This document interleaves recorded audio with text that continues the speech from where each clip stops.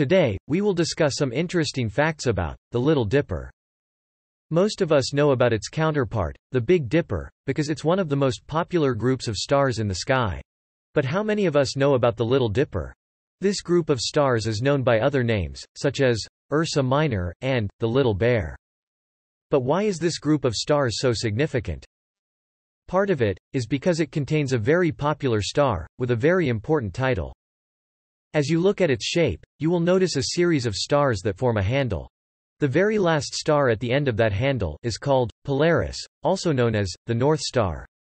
The North Star gets its name because it's almost directly above the North Pole. So how can you find the Little Dipper?